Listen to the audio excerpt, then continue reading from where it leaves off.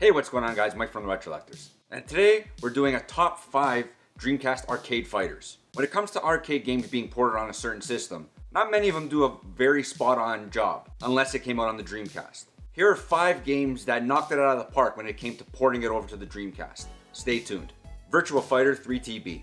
Developed by Sega AM2, released October 18th, 1999, and sold 96,000 units. Virtua Fighter 3TB is an arcade port of the same name minus TB, which means Team Battle. Originally slated to be the Sega Saturn game, but later cancelled, Virtua Fighter became a Dreamcast exclusive. Characters can be moved around on a 3D environment, but always stay locked to the opponent, with the ability to sidestep. Unveiled in 1996, Virtua Fighter 3 stole the Tokyo AOU show, mainly due to one of its metallic characters, Doral. Doral's character build was so impressive that many solely focused on Doral's metal frame being able to reflect in-game environments. Did you know that Doral was also the code name of the up-and-coming unannounced Sega Dreamcast? Techromancer.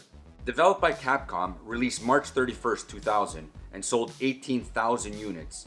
Techromancer is a unique 3D arcade fighter that has you controlling a mech on a plane that is riddled with buildings and can be destroyed, unveiling power-ups. Techromancer features 2 game modes. Story mode, where each mech has its own story and told in a Japanese anime style. The other game mode is Hero Challenge mode, where you can unlock hidden characters and movies by purchasing through VMU minigames. All the major video game news outlets gave Techromancer glowing praises. Street Fighter Third Strike.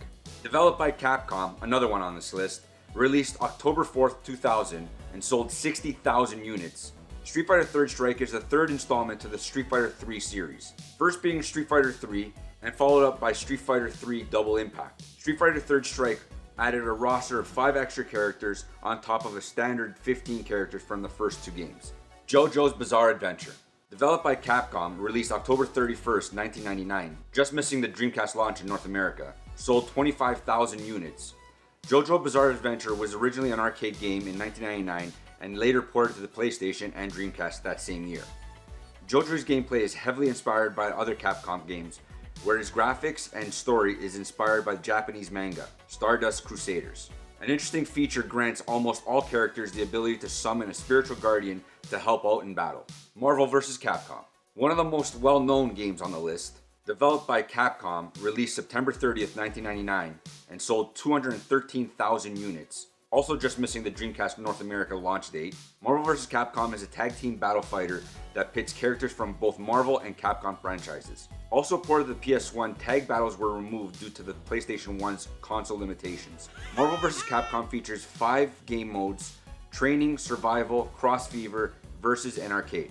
With the amount of characters that are in Marvel vs. Capcom, you can make any variation of any Capcom or Marvel crossover you want. And there you have it. 5 Dreamcast arcade fighters that got ported to the console and are outstanding when it comes to fighting game series. Kicking it off with a well-known franchise like Virtua Fighter, and ending off with one of the best crossovers in any fighting game ever, the Dreamcast has you covered when it comes to any sort of arcade fighter on the Dreamcast. What's your favorite Dreamcast arcade fighter? Or what's your favorite game in arcades that you spent countless time on? I know I spent a lot of time on Street Fighter 2 and loved every minute of it. Please let me know in the comments down below. Please like, comment, subscribe. Thanks guys.